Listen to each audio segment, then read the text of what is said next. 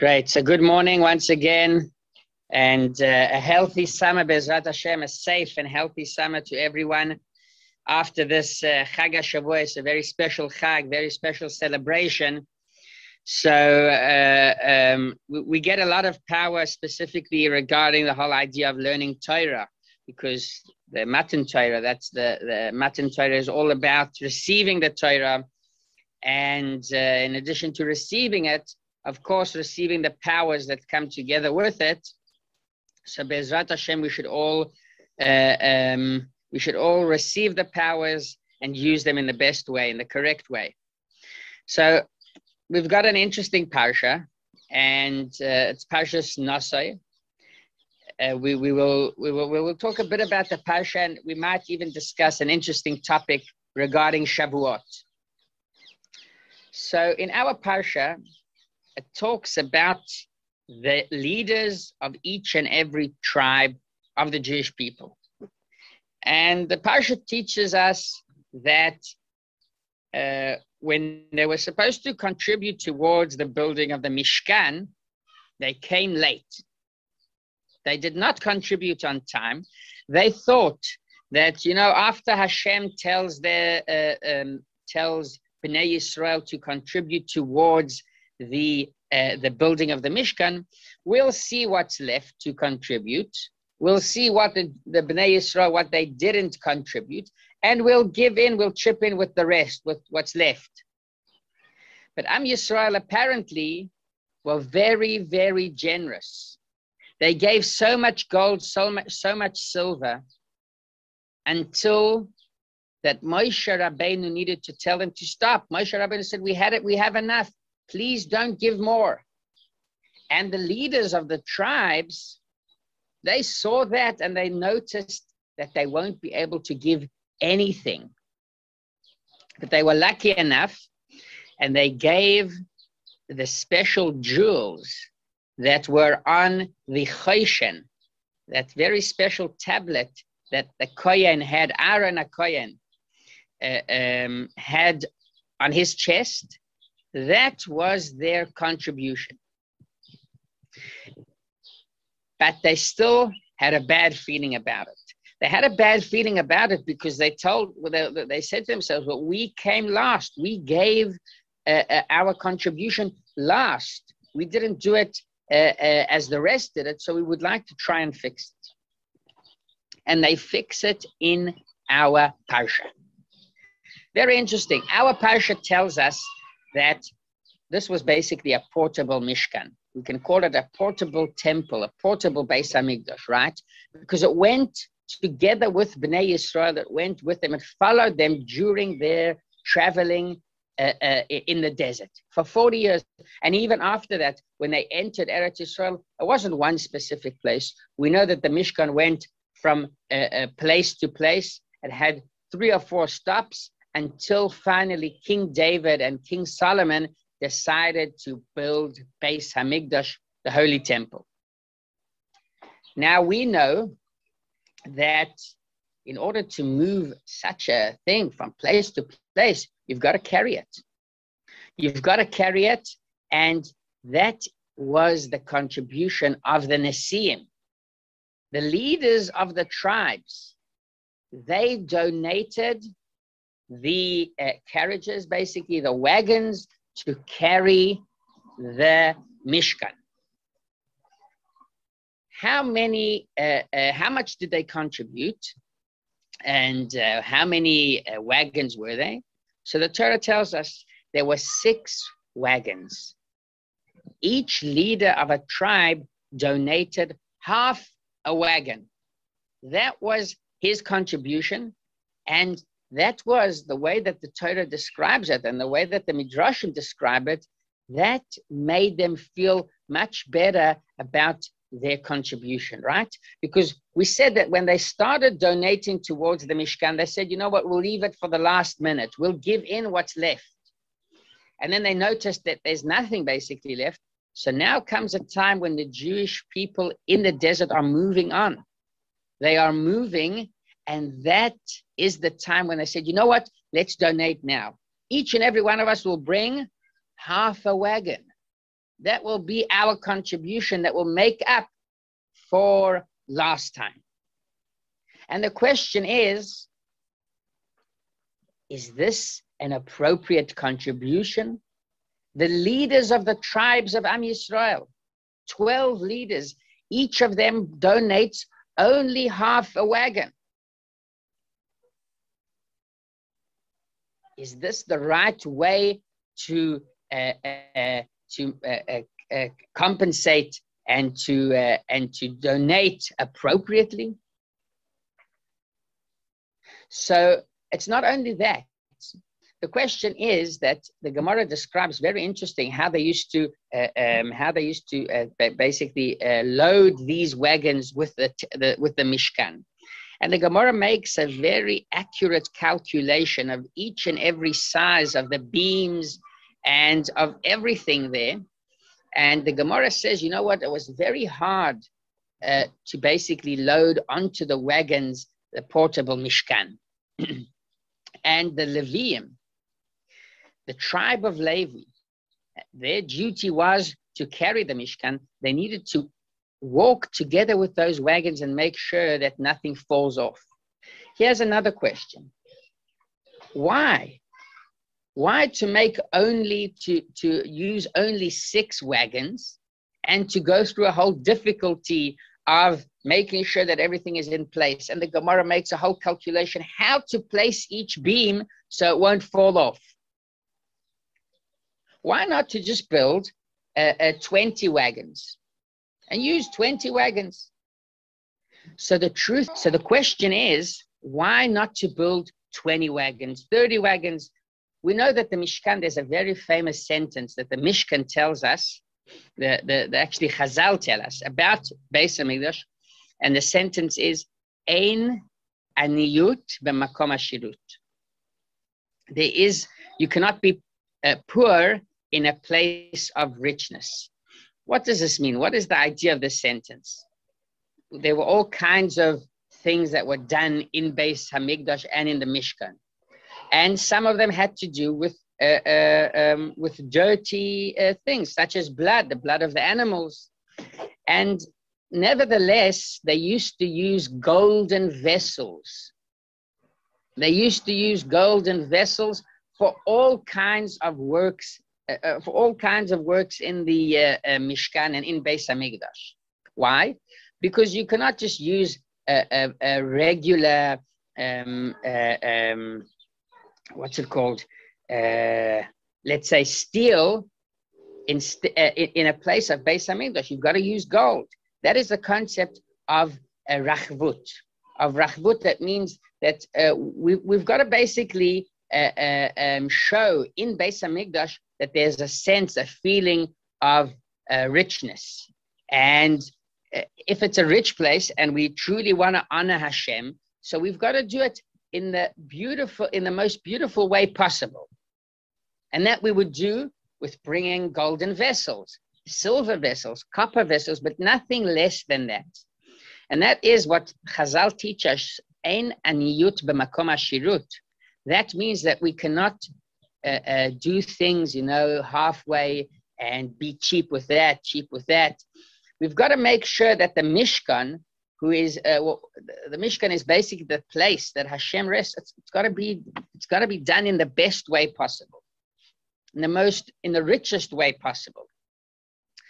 And so, if that's true, why do we only use 6 wagons?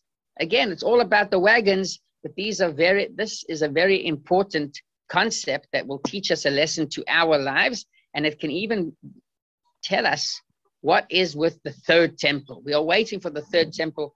What is going to happen there with the 3rd temple? Because we want it. We know that Am Yisrael is in a situation where we need the 3rd temple, and Bezrat Hashem, we should merit it soon. And here we've got a very interesting lesson that teaches us a bit about this Beis HaMikdash, this 3rd temple. So the truth is that the idea of donating the wagons was the head of the tribe, or the tribe of Yisachar. Yisachar was one of the 12 tribes, and they brought this idea of donating the wagons. And why? They said, we have completed the building of the Mishkan, and now we are lacking just one thing. And the Yisachar told the rest of the brothers, the rest of the tribes, he told them, well, do you think this Mishkan is just going to float in the air? You think it's going to fly in the air with us? We've got to make this Mishkan complete. It's not the expression of Chazal is Poireach ba'avir. Poireach ba'avir is, does it float in the air? It's a very interesting expression, but this teaches us the idea behind the wagons. The wagons weren't just a way to move from point A to point B. The wagons weren't just the easiest, convenient taxi in those days.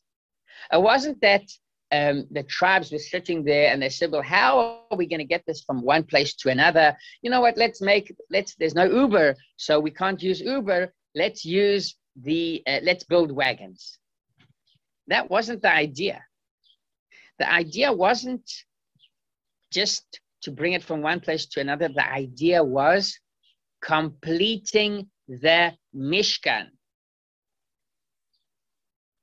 What the tribes tried to do, and specifically Yisachar, who gave this idea, the leader of the tribe of Yisachar, they wanted to basically make the Mishkan complete. And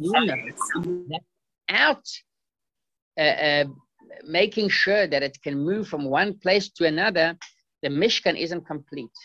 Which means it's not only a technical thing, how to bring the Mishkan from place A to place B, but it is more understanding and bringing to a point, understanding and feeling the Mishkan, bringing it into our lives. We know that it's a portable Mishkan, which means that when we go from one place to another, we've got to make sure that the Mishkan goes with us. It's not complete without that.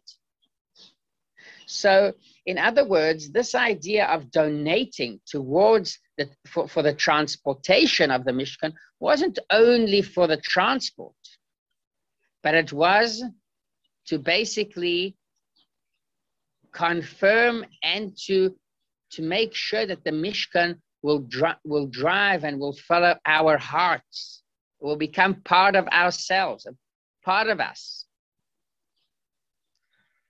Without that, so the Mishkan is beautiful, amazing, and the tribes didn't donate to that part. The leaders of the tribes did not donate to the regular building of the Mishkan. They missed that opportunity. But it wasn't complete. The Mishkan wasn't complete. It was standing there, beautiful, amazing, magnificent. But it's not complete because it was not portable. You were not able to move it from place to place. And that is a lack in the whole idea of the Mishkan in those days. In those days, the Mishkan needed to have the ability to move from one place to another. Or in other words, to connect to each and every Jew in his life, in his way, in his position, where he is holding now. That is the idea behind the donation towards the transportation, the wagons. The wagons were very important. Doesn't matter that it was only half a wagon per leader.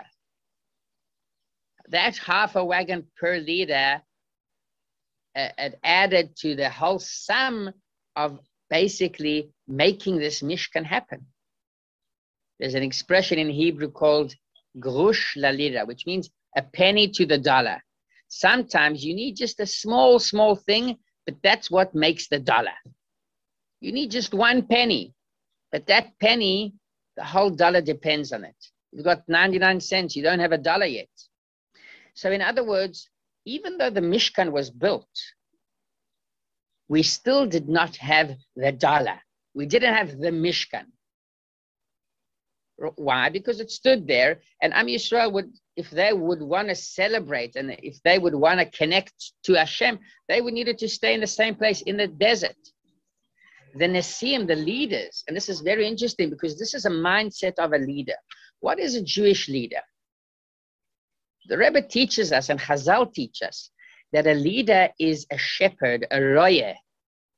a roya, and he feeds his people, the same as a shepherd feeds his sheep, his cattle. That is the purpose of the shepherd. A leader of the Jewish people feeds our neshama with emunah, with belief, with connection to Hashem. This is something that doesn't always have to do with an amount of money. Yeah, the Nessim did not contribute $100 million. That's right. They missed their opportunity. That was something that was done by the rest of the Jewish people, not by the leaders. But the leaders have some kind of vision, some kind of understanding and care towards the people to make things meaningful for them. And they have a wide perspective. They're able to see to the essence, to the core of the idea behind the Mishkan. And they know, you know what? Something here is lacking. And that's what Shevet Yisachar tells the other Shvatim, the other tribes. He tells them, what the Mishkan is this? Can this fly in the air? So this was basically the idea behind the Mishkan. But it doesn't end there, because we said, you know what? Okay, so we understand the importance of building these wagons. It was very important. And by the way, it's a very interesting story, because it says that where did they get the wood in order to build these wagons? There weren't any trees growing in the desert. And the Egyptians did not have trees, you know, when they left, when they drowned in the Red Sea. So Am Yisrael benefited from all the diamonds, the gold, the silver, the jewels, the weapons even that the Egyptians left behind them. But the Egyptians did not bring beams. They did not bring trees. There was no use for that. So where did they have trees from? So the Medrash tells us that Yaakov Avinu saw in Ruach HaKodesh, in his special vision, he was able to see that his grandchildren were able to leave Egypt. And he knew they're going to be building the Mishkan. And he said, if they're going to be building the Mishkan, it's important for me to basically provide them with wood. And what he did was basically he planted atzei shitim, which are very special trees that have strong wood and a strong beam that you can make a proper wood out of it. And that is the wood that Am Yisrael used. When they left Egypt, they made sure that they are taking that with them, and they used it. That's the Medrash. That was the Medrash. That's the Medrash that teaches us where they got the wood from. So let's go back to our 6 wagons. That's it. Only 6 wagons, nothing more. And the question is why? Why didn't they build 20 wagons? Right? Ein aniyut b'makom hashirut. If you want to have a feeling of richness, you cannot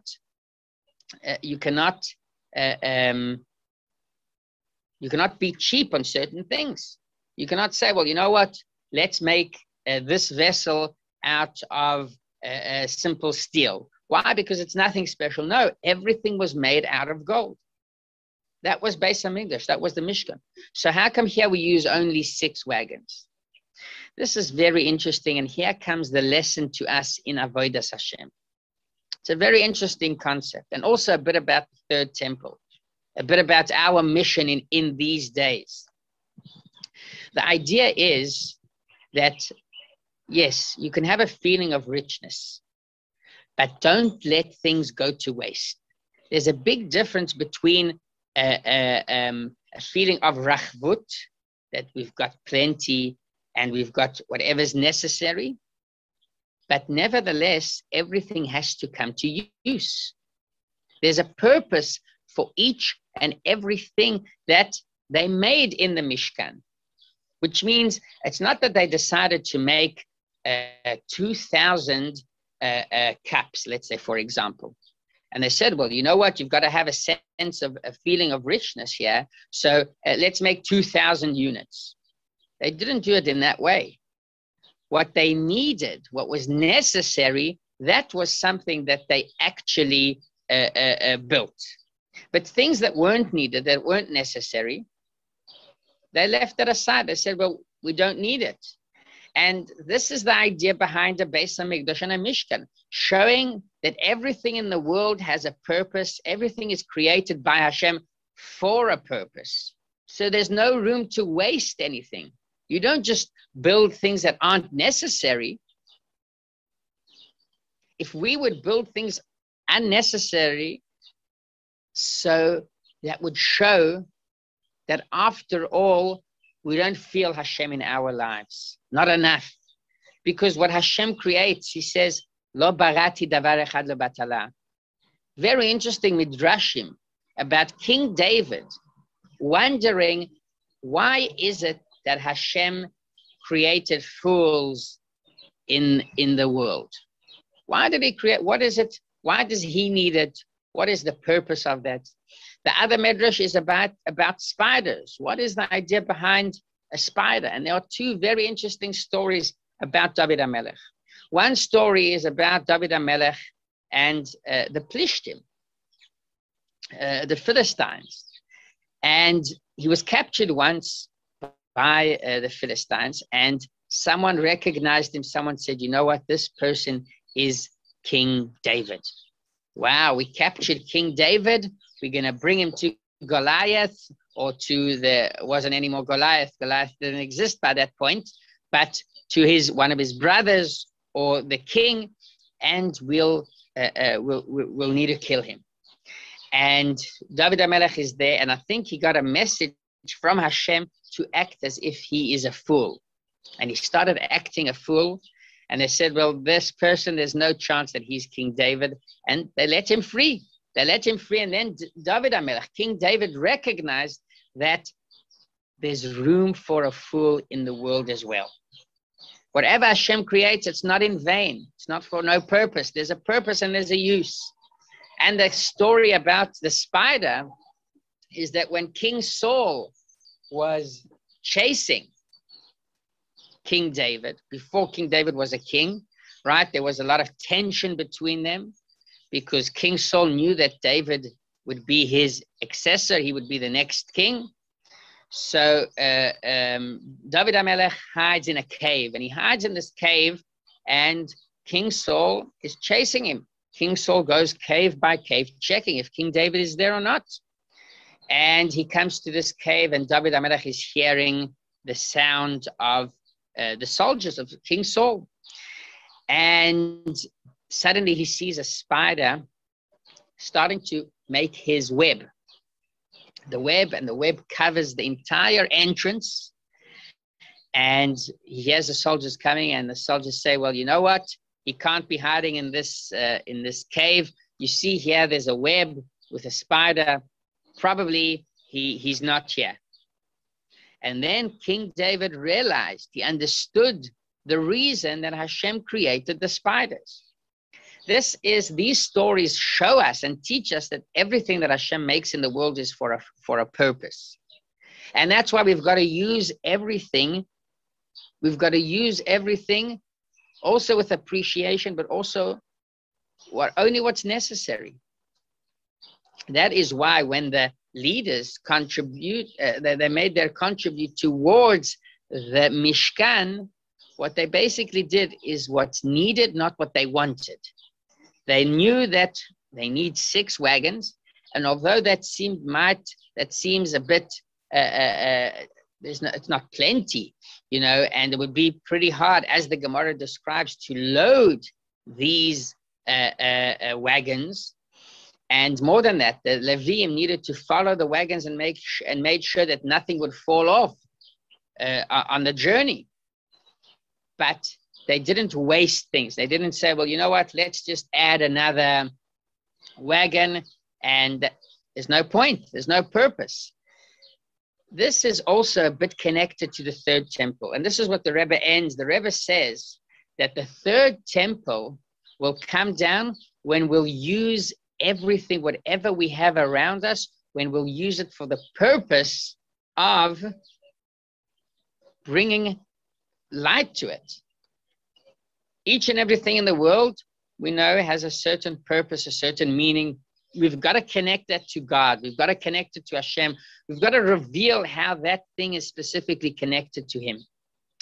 And we know that once every part of that will be complete, all these nitzotzos, sparks of holiness that lie in certain places, once all of them will be used in the correct way, used for holiness, used for Kedusha, that's the time when Beis Hamikdash will come to the world. That is the time when our mission will be complete. Avodas habirurim, the expression in Hasidus is that we've got an avodas habirurim, some kind of work, some kind of duty to basically elevate every single thing around us in its own way, using it in the way that it was created for holiness and Kedusha. So thank you very, very much for taking part in this shiur. And again, I want to wish you all, Bezrat Hashem, a healthy and safe summer. And we should all take these powers, these kochot, for the rest of our year, the coming up year, to continue and until we'll, Bezrat Hashem, Zoche will merit to bring the third temple down here to this world. Thank you very much.